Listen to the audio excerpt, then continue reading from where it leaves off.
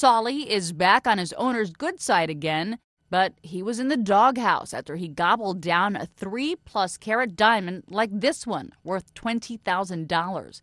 The owners of the Robert Bernard jewelry store say a diamond dealer brought the big rock to the store to show the owners, and just when he pulled it out, he dropped it. We saw Solly go for the diamond, gobbled it up, tried to pull it out of his mouth, couldn't get it, gone. But the diamond wasn't really gone. It was inside Solly. The vet advised letting the gem follow nature's course, thus began days of sifting through Solly's, It was not that pleasant. I followed him. I had to pick up his stuff. Went through the things.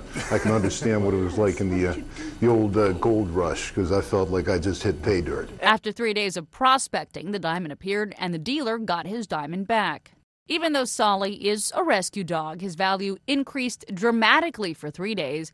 And even though he's no longer carrying around a big diamond, he's still priceless to his owners. Myra Lopez, The Associated Press.